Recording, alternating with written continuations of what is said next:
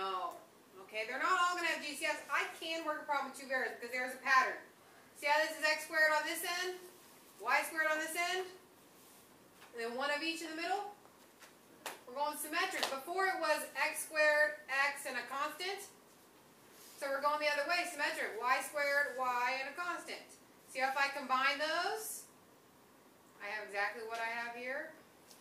So if you see this format, we have a squared here, and then one of each. I can still ABC method that.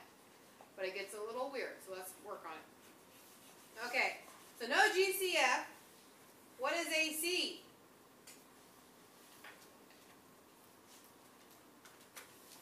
If you don't know, you should either be typing away or writing down multiplication on your paper.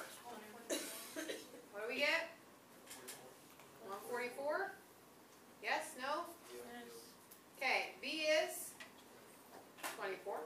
Now remember, this side tells me they're the same and they're both positive.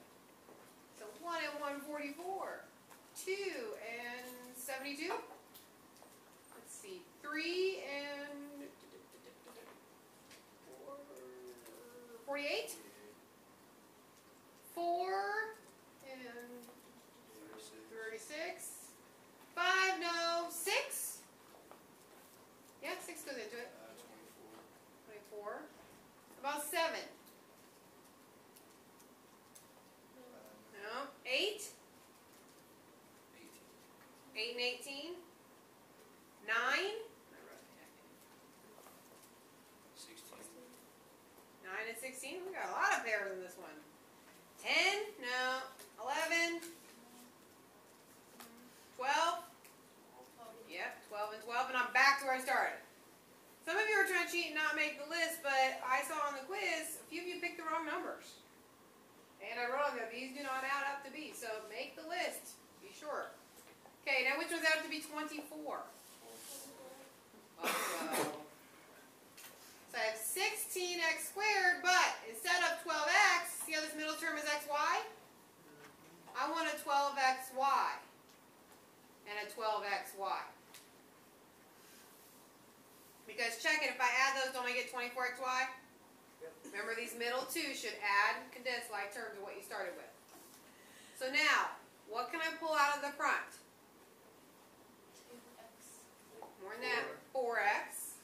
I'm left with 4x 3y. plus 3y. Now on the back, what do they have in common?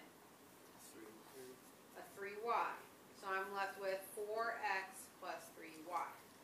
Oh, nice problem. 4x plus 3y. 4x plus 3y, which I'm going to write as 4x plus 3y quantity squared. Simplify it all you can. Beautiful. Hardest part is recognize this is still an ABC problem. You got squares at both ends, and the middle is just one of each. You're good to go. Did I even record that?